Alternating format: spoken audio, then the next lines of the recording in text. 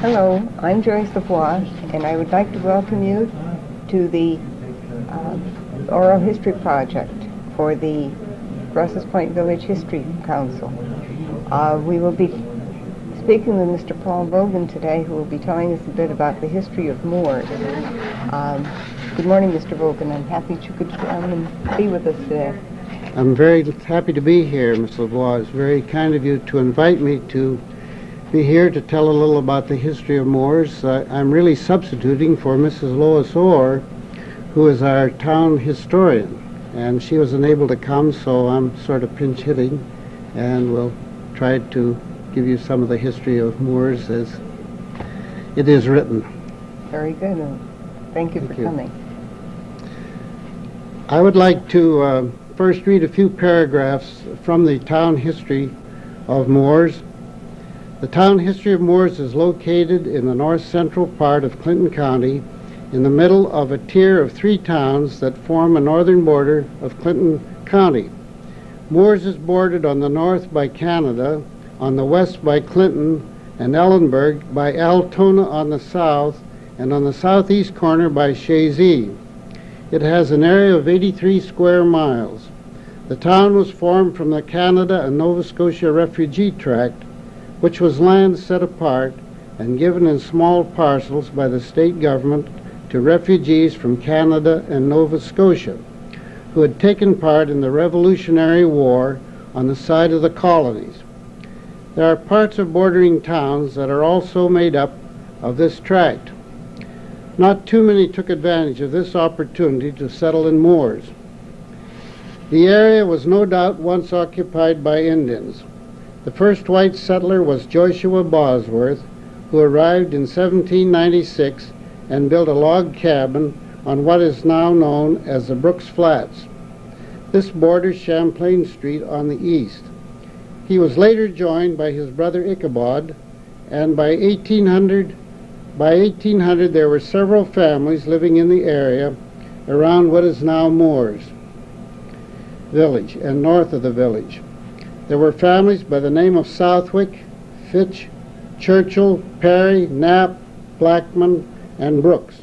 They were of French and English descent, and it came from Vermont and Massachusetts and Connecticut. The town of Mooers was formed by state act from the town of Champlain on March the 20th, 1804, and the first town meeting was held in the home of John Shedden on August the 3rd, 1804. His home was located near the river, east of where the Methodist Church is located as of now. Until 1830, Mooers included the area that is now Ellenburg. Mooers was named in the honor of Major General Benjamin Mooers, an early resident of Clinton County. He was the first sheriff of Clinton County and was elected 4 times to the State Assembly and once to the Senate. He also held the office of county treasurer for 42 years. At the time of the organization of the town, it included the following: the village of Mooers, Mooers Junction, Mooers Forks, Woods Falls, Cannon's Corners, Blackman's Corners, Thorn's Corners, O'Brien's Corners, and Ellenburg. The village of Mooers became incorporated in 1899, and at that time, Mooers Junction became part of the village. The first meeting of the Board of Trustees was held at the office of A.J. Steinbarge on October the 18th, 1899. From 1900 to about 1925, the village of Mooers was most thriving.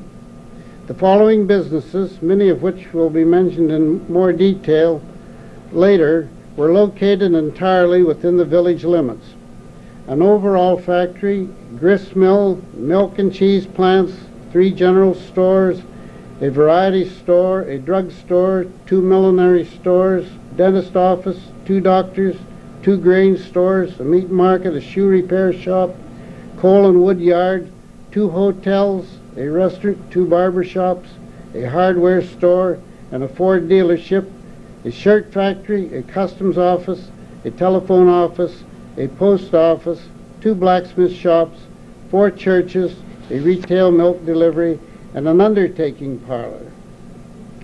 So you can see that Mooers at one time was quite a thriving community.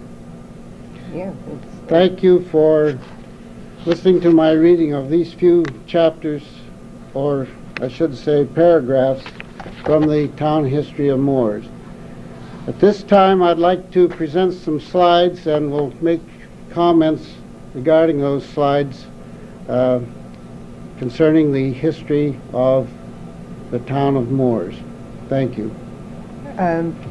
We will be right back to see the slides presented and narrated by Mr. Vogan.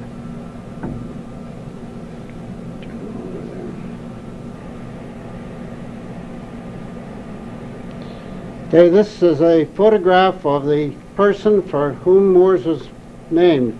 He's a major general in the Army and was very prominent, as I discussed later in the reading of the paragraphs from the Mooers history. General Benjamin F. Mooers. This is a descendant that came down during the bicentennial of Mooers in 1976. He's from Maine, and he sent me a complete history of the Mooers family, which is on record in the Mooers library. I asked him if that was his wife, and he said, no, that's just a traveling companion. This is one of the signs in the town of Mooers showing that it was formed by the State Act from Champlain in March 20, 1904, and the first log hut 10 rods east, also first grist and saw mills. This is another sign showing the first bridge built in Mooers.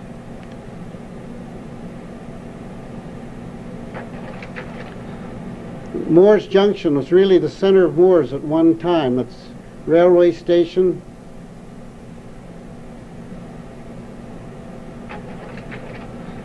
First town meeting was held at the home of John Shedden. That's down in the village right near the location of the Methodist Church at the present time, 1804. This is a photograph that was taken probably back in the early 30s and shows the actual location of where the first town meeting was held. That's Ralph Lewis's residence on the left-hand side of the photograph. This is the old Fitch block. Now is where the funeral parlor is at Mooers, and you can see that was before the car days, horse and buggy days in the village of Mooers. That building, of course, is still standing. This is Jim Fitch and Fred Fillmore. Fitch owned the store, and Fred Fillmore was a brother-in-law that also worked in the store. It was quite a nice, large department store. This is another view of the Fitch block, and there's the location there of there's a store, and then where the restaurant is now in Mooers, the Blue Note restaurant. This is down at the block where the insurance agency is, where what we called the drugstore at that time. Mr. Stewart owned it at the time that I came to Mooers. Before that, a man by the name of Charlie Humphrey. That block, of course, is still standing. And in that block, farther down next to where the insurance office was, or the drugstore, is where we have Samples Variety Store, and beyond that is a residence now, but was where Manette's first furniture store was, in just one end of that. And then the Methodist Church is just on the other side in the post office. This is the other side of the street looking east. Is some of the old, there's a meat market right there where the men are standing, and then there's some other residents along on that east side of the street on Main Street in Mooers. You see, at that time it's still dirt road. This is some of the old town officers and people there in front of what is now Manette's furniture store. That photograph was taken. I believe that's Abel Knapp that's in the wheelchair. This was the mailman delivery at that time, of course, winter time with sleds. That was Mr. George Fitch, who is the father of Catherine Watson and that family. This is Mooers back when there were a lot of trees along the main street, and we're looking east there, and you can see the railroad station sign down there. The D&H Railroad used to go through Mooers from Plattsburgh up through to Hemmingford. I'll tell you more about railroads a little later. This was the first Ford agency in Mooers. That was Ralph Lewis that had that, and that's up in near the block that has been recently burned there in the village of Mooers. And standing there is, I can't really see from here who the people are that are standing there, but I think Ralph is one of them, and Percy Brown. That's John Fitch on a pony. Maybe some of you remember John Fitch. He used to run the store in Mooers. And Edith Lewis Caron. Edith Caron is on the other pony, and Ralph and some other people are in the background. This is just another later picture. This would be in the 30s of Mooers. The road, I believe, is paved there, and the restaurant still stands, and Ray's store now is a residence, the one on the left. And the block just above that just burned here this last fall. Now this is the front view of the block where the insurance agency is now, and then the Samples Variety Store in the center, and Manette's First Furniture Store is down in that right-hand side block there on the right-hand side of your photo. Now this is the railway station in Mooers, and you can see the engine of the train from Plattsburgh heading toward Hemmingford, Quebec. The Rutland Railroad ran east and west in the D&H north and south. The Rutland Railroad said that we're not as long as the D&H, but we're just as wide. This is a picture of the old slipper factory block. That was a McDowell Wells store. That's where that's been torn down, and on the right hand side of the picture is a hotel. These are over at what we call Mooers Junction. This is Mr. Paul Netto, a barber in Mooers. In fact, when I first came there, he cut my hair. He is the grandfather of Orville Netto and Beverly Sears, who teach for Northeastern Clinton Central School. This is one of the members of the town board back in the early or late 1800s. This is a more up-to-date town board group. Frank Goodrich is on the left, and Charles Sample, probably none of you remember him, and Mr. Lamberton is on the right. I've forgotten the name of the gentleman with the dark hat on and dark coat. This is another picture of a later town board. Mr. Sample is on there, and Mr. Lamberton, who is also on the county board. I won't go into detail of all. Mr. Goodrich is there, Mr. Fee, Mr. Prest, so forth. This is quite up-to-date picture of the town board here just a few years ago. Well, a few years ago now. It was at least 10 years ago or 12 years ago when we took the pictures for the bicentennial. It's Davison Pratt on the right, Frank Goodrich Jr. back of him, and Walter Davison, some of you may have heard of and know of, and Bruce Sample, who's the chief custodian Northeastern Clinton Central, and so forth. This is Mr. Charles Chandler, who's a World War veteran and he's seeing eye dog. He was on the Board of Education, Mooers, for several years. This is a marker for the Revolutionary Soldier, the only one that we know that is buried in Mooers, at least has a marker. And this was Ichabod Bosworth, born in 1748 and died in 1818, I believe. And this is just a picture of his gravestone. This is a photo up at Mooers Forks.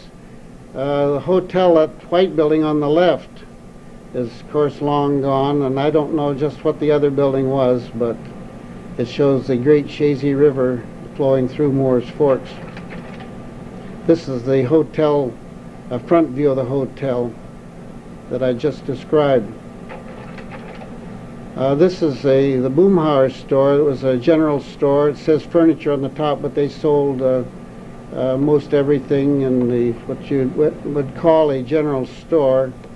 That's located in Mooers Forks. You notice the length of the dresses then and the difference in dress from what it is today.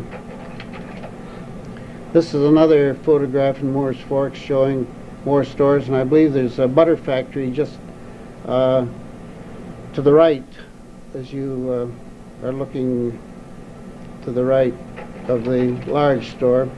It's a garage in Mooers Forks. That's of course long gone, and that road that you see there would lead over now to what you'd call Altona. In fact, that road was a road that would also go to Ellenburg before the new road was put in and the new bridge that goes through on Route 11. This is Mr. Goodrich and his wife in his general store, and of course he was town clerk for many, many years. He was on the school board for many, many years and was a very outstanding citizen of the Mooers Forks area, his wife.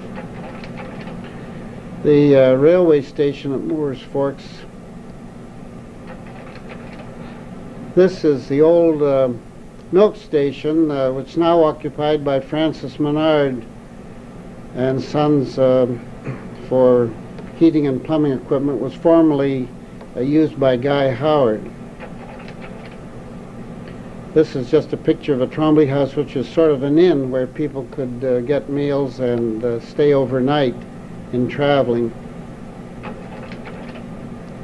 This is another building in Mooers Forks that's long gone. It was located right near the railway station. It was called the Corkins Building. This building still stands in Mooers Forks. It's where the Paris Garage now is. The road going to the left would lead toward Altona. This is Guy Howard and his son Eldon. I had Eldon in school. I don't know who the other gentleman is. Guy Howard also ran a general store in that he emphasized plumbing and things like that. This is a two-story grade school at Mooers Forks. This is that building is still standing. While we were centralized, we had grades 1 through 6 in the Mooers Forks area attending that school, and since we have built on additions to the school, the district sold this school to the St. Anne's Parish there at Mooers Forks. This is one of the first schools in the area. This is the North Star School. That school is, or that building is still standing. It was made over into a home that was occupied by Lynn Hogle family. I believe they have moved out of there now and have built a new home, but that building still stands. Now this is the first high school, brick high school built in Mooers. It was built at a cost of $4,000. Back in those days, schoolhouses burned every few years, or any building that caught fire at that time without the fire protection we have now was generally lost. Then that was destroyed by fire in I should be looking at my cards here, 1903, and that was replaced by this building, which I think was built for about $17,000. And this was a very nice building, had a bell tower, and when that building was built, they had training classes for teaching, and people came from all areas. The only training class in this area of the county, and they would go there for a couple of years from high school and be certified for teaching. This is a picture of one of the teacher training classes. It looks like they're all women, doesn't it? Yes, October 1908. Yes. I'm not following my card, so I'm not being too exact on this. This is the building that was built in 1922, I believe. And that's the only building that was at Mooers when I came there. And we housed the grades 1 through 12 there. At that time we didn't have kindergarten. This is one of the high school classes that graduated from there. You may know some of the people in there. Wally Willett is right in the center there, right under the glass in the door there where they have the poster or something. And then the principal of school, Mr. K, is right beside him on the right. And Bob Walker, who is the Walker's Funeral Home, is, well, there's a lady there. I won't try to say who that is, but it's Bob Walker there. That's right under near the frame of the building. Then Dr. Hollis Stevenson to his left, and Ralph Curtis to his left. And Douglas Chandler's away over on the right. I know some of the other people, but I don't want to take time to describe all of them. But I knew that Wally Willett would mean something to you. He's a businessman here for years. And this is a grade school picture. I won't go into details there. Nellie Kyle was the teacher at that time. Now this is after the new school was built, completed in 1938. The original building was over in the dark brick, and that housed the grades. Over here was mostly junior high and high school, and then we had some elementary kindergarten grades in that building that connects up the two buildings.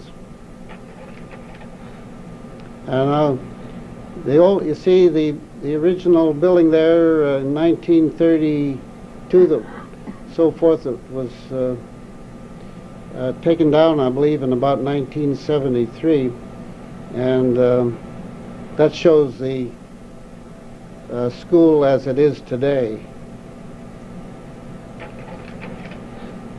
This is the first customs house in Mooers, established in 1823, I believe it says there. And there's a milk station in Mooers also, just down to the right, and that's right next to the Rutland Railroad.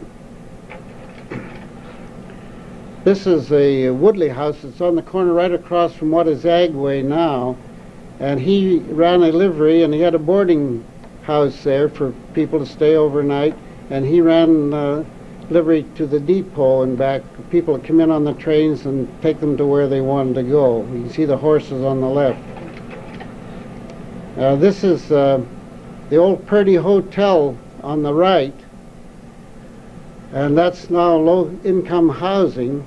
And the building to the left, of course, has been destroyed, and that's where Route 11 goes through to go to Plattsburgh. When you come up from Champlain and go right straight through Mooers, goes into Route 11 goes into Route 22 right there to Plattsburgh. That's where that roadway is. Now this was the old Purdy Hotel. At that time they called it the Bromley House. Now this is where Manette's Furniture Store is in Mooers at the present time, and that hasn't changed too much since then. This was the first gas station in Mooers, a gasoline station, and that was right in front of what we known as Ruby Barcomb's place. This is now the Sample Variety Store. There's the Mooers Shirt and Power Company. They employed, I think, about 150 people at one time making shirts, and they supplied the power by hydropower from the Great Chazy River, and generated their own electricity for that, and later on generated electricity for quite a number of the houses in Mooers.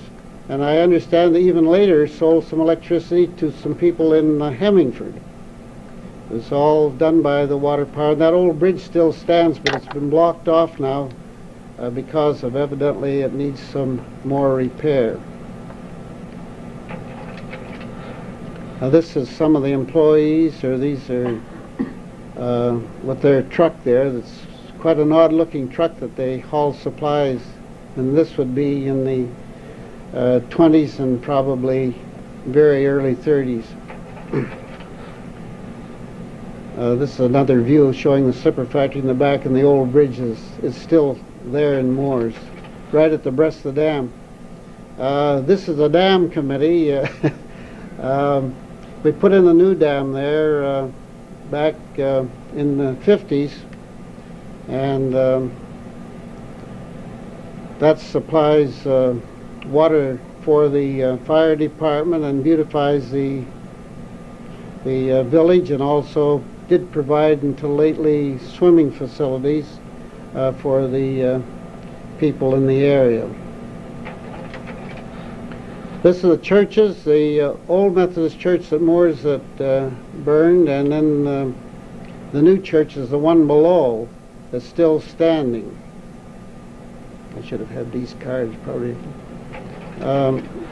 This is the Catholic church in Mooers originally, and that, of course, no, this is the original one at Mooers Forks, I believe.